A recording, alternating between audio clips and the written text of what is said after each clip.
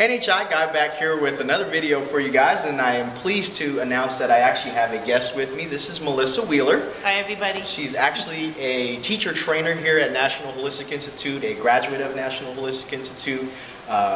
20 years, I hear, right, Melissa? This Friday actually is 20 years for Melissa teaching, and she is also AMTA's Teacher of the Year for 2010. So she will be helping me. I have great company to teach me basically some basics, teach you guys some basics rather, about chair massage. A couple of things I want to say would be, notice that I have on a ring. I'm going to take that off, and a long necklace. I'm going to take that off because you don't want that kind of stuff hitting or banging on the person you're giving massage to.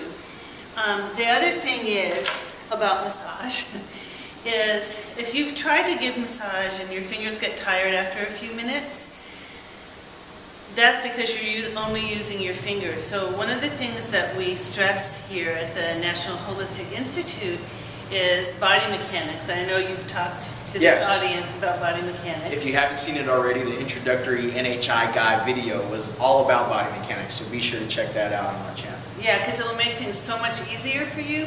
And the other big secret about giving massage that feels really good but isn't hard to give is to know a little bit about anatomy. If you know where you're headed, instead of just mushing around, it's really much easier. So I just want to take a moment to show where John and I, probably mostly John, will be working. This is the back of the body, and up here are what's called the upper trapezius. And those are that muscle, and underneath that muscle is where you feel those knots. A lot of people have those knots. And this model doesn't show the muscles, but it shows the bones that are underneath the shoulder blade, called the scapula, and up in here. And also, we'll do a little bit of work on the back, the upper back. And what I want to point out is don't push on the spine, but you can push on the sides of the spine. It's really yummy. One last rule. Okay, I'm just going to review. No jewelry, please. Know a little bit about the anatomy where you're going to work. And always ask the person about pressure. Because it could be too hard and it could be too soft. So those are the things I just want you to consider. First of all, I'm just going to make contact with the person and kind of feel, oh, are there any knots or lumpy areas? And Alicia, you let me know if anything's uncomfortable, okay? I would last about 5 minutes if I just stood here like this, squeezing, oh, my fingers are getting tired. So what I'm going to do is back up a little bit. And then my hips and my legs that are strong are what can give the massage. First thing you want to do is do just some general warming. And then John, I'm going to let you get in here, do some general warming, and then along the line of the upper trapezius and onto her deltoids, just squeezing deltoids, okay? And I'm just going to take a look at how John's doing. So far so good. You'll notice that he's not standing still. He's using movement so that the massage is easier to give. How does it feel, Alicia? Great. Yeah? Good.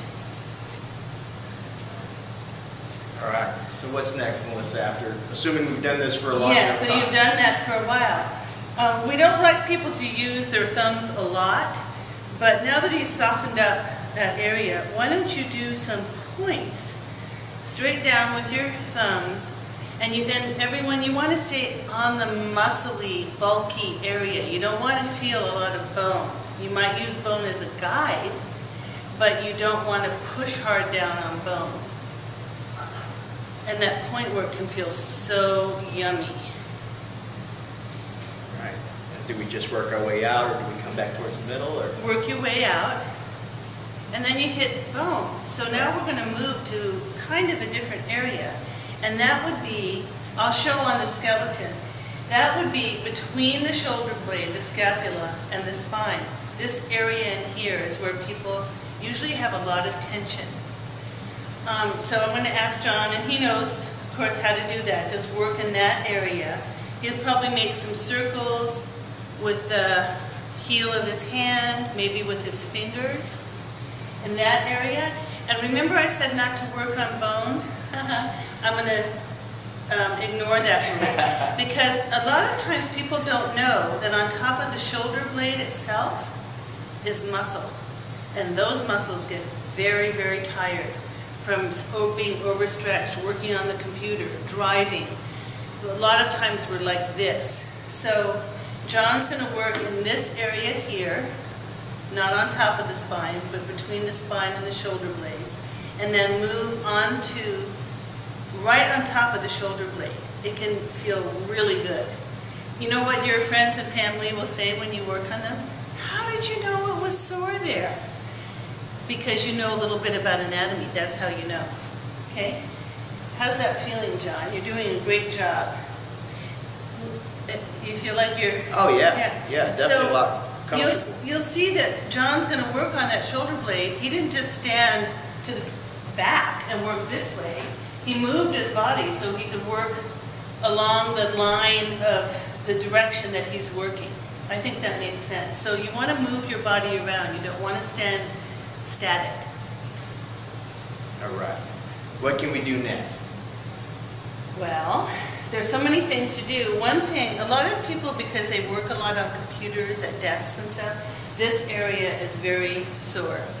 But something that people forget, and I'll just show this, if I can have your hand, Alicia, is to work on the hand. So you just want to open up this part of the hand that gets kind of, So I'm just going to warm, and then I'm going to turn around and try to smooth out the palm of Alicia's hand. That is a really yummy thing. Yeah, and definitely. We just showed a quick version of this. You can spend 10 or 15 minutes doing what John just did in a couple of minutes, because there's never too much. People want more and more and more. Exactly. Okay. Well, thanks so much, Melissa, for all your help. Oh, you're so welcome. I hope you guys found this video informative and helpful. Understand that, again, this is just tip of the iceberg, if you would. There's so much more to learn. And also remember that at National Holistic Institute, we have a lot of events where you can come and check us out, such as open houses. Actually, right across the hallway right now, there's a sampler class that's going on as well, where people are actually seeing what it's like to give shiatsu massage, for example. So keep posted to our channel. Also visit us online, our website at nhi.edu, and you could definitely contact us and learn more about having work you love, right, Melissa? Yes. Thanks so much again. You're welcome. Such a pleasure. It was so much fun. All right, Thanks. NHI guys signing off. See you guys next time.